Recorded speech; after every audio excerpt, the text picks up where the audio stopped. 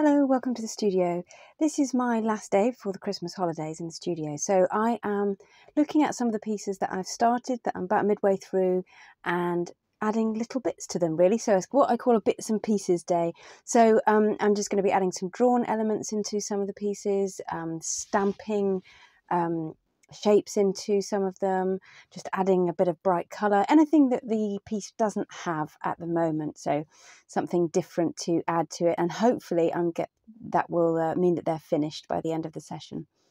If you like what you see, then do subscribe to the channel and like the video, and you can also see lots more of what I do at ruthander.co.uk, including any workshops that I'm running, and you can also follow me on Instagram. I'm at ruthanderprints. So here I am finishing off some little pieces, or some pieces, and I'm just adding quite small elements. So this particular piece here, I think I need something small in it. I need something dark. It needs a little bit of darkness. It is ostensibly a seascape, quite an abstract seascape. I'm actually going to add, I've got a little cardboard cutout here. It's very difficult to see, but that is stencil card, and I am going to just put a little bit of ink onto it and then press it into the piece. So what I normally use for this is just a piece of kitchen towel. The reason I do this is because it actually, the texture of it is very similar to all the other printed elements. And so it sort of works quite well within the image. Anything else sometimes, you know, like can just jar a little bit. So I essentially kind of stamp in, if I want like a form, a shape that's quite definite, I often use a cardboard cutout and I sort of kind of stamp it in, I suppose. I'm going to show you how I actually do it. Okay, so I've actually got paint on that now. So again, I'm using oil paint here. And then I'm going to place it on. Now be careful if you have inky fingers here. I think I'm going to put it right up against this kind of curtain of rain cloud. I think that will be a nice tension in the piece. And what I'm actually going to do, you can just press that in, and I think I will press it in. So this is going to be like a little island shape, I suppose. It's just going to bring the piece together. But what I also like to do to get it really good is just put a little bit of tape over. So this is dry, the rest of it's dry, so I can kind of put low tack tape over, and then you can actually burnish the back. I'm just trying to feel where it is. It's about there. Okay. And actually, as you start to burnish, it will start to sort of emboss the back of your paper.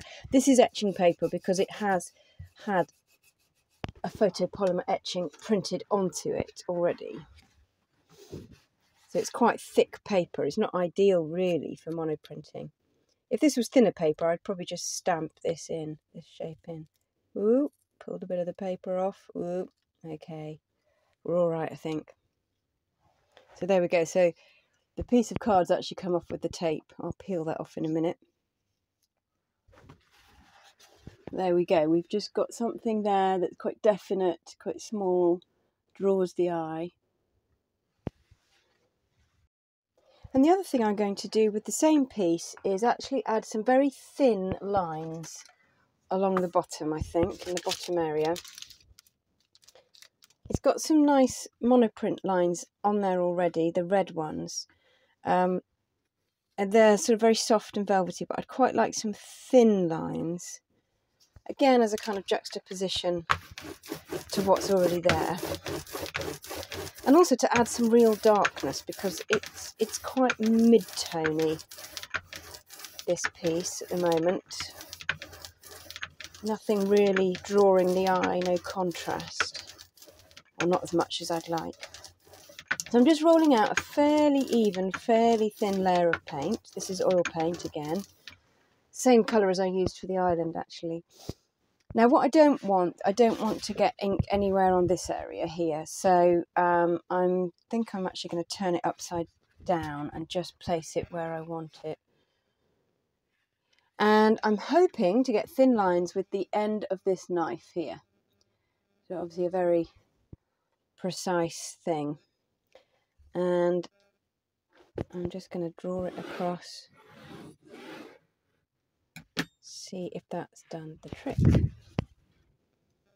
Ah, yeah, okay, so some nice thin lines there. Just to draw the eye down a bit. And I might just do one more. So it really depends on the utensil that you're using. These, the end of a knife is going to produce quite a nice thin mark. It's only pressing a very small amount onto the back of the paper. Whereas perhaps the handle of the knife will really make a much thicker mark. In fact, I think I used that for the thicker red lines there. So the next thing I'm going to do is I'm going to add a little bit of brightness to this piece here. What I'm basically doing with all of these pieces is just looking at them and seeing what they don't have, what's missing from them.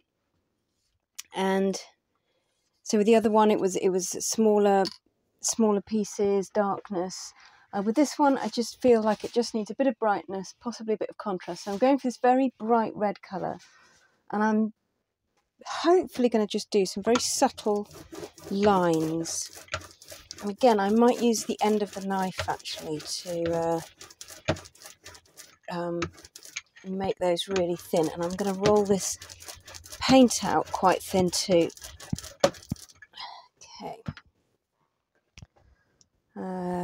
Right, I'm going to take a little bit of that paint off, just so it doesn't kind of splurge everywhere when I press onto the back of it. Because again, this is actually etching paper, it's quite thick paper. It doesn't react quite as subtly as the thinner papers that I usually use for monoprint.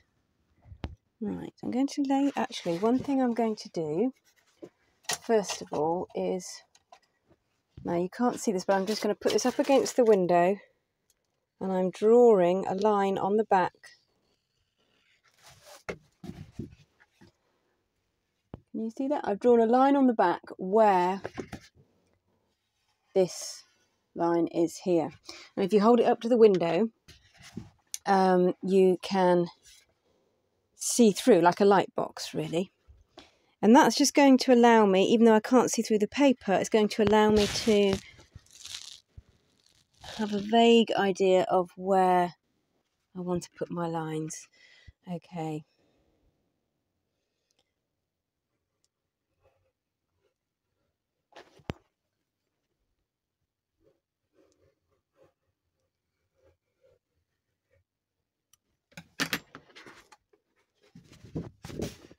Oh wow, okay.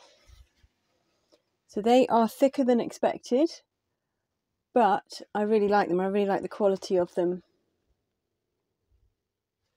And they definitely add brightness to the picture. So I've ended up with a kind of a negative of what I've just printed. So I'm actually just going to take a quick ghost print on some tissue paper that I have here. So ghost print is just where you take off as much ink as is left on your surface. And I often do this. I'm just using my hand pressure here. Because you end up with lots of lovely collage papers. So this is great for then using chine-collé for another piece. So starting another piece off.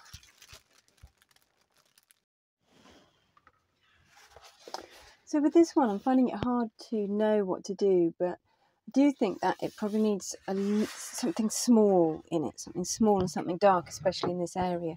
There's actually just a few odd marks here that suggest themselves as birds. So I'm actually going to just use my 6B pencil to just do rather sort of rough marks that hopefully will suggest birds, but just add something to take the eye up there. And I often just do this, just add a little bit of something, just a drawn element, maybe something quite small. So with this one, I think I'm going to add some trees here. And again, it's not amazing drawing. It's just something to suggest that something's going on over there. Something in the distance. So this is quite a sort of large, almost, I would say, semi-abstract piece. But these will hopefully bring the eye up to the horizon here and just finish it off. And so here we have the finished pieces. And I think these are finished now. So we've got those beautiful velvety, scratchy red lines on this one. The island that's been added with the piece of card on this one here.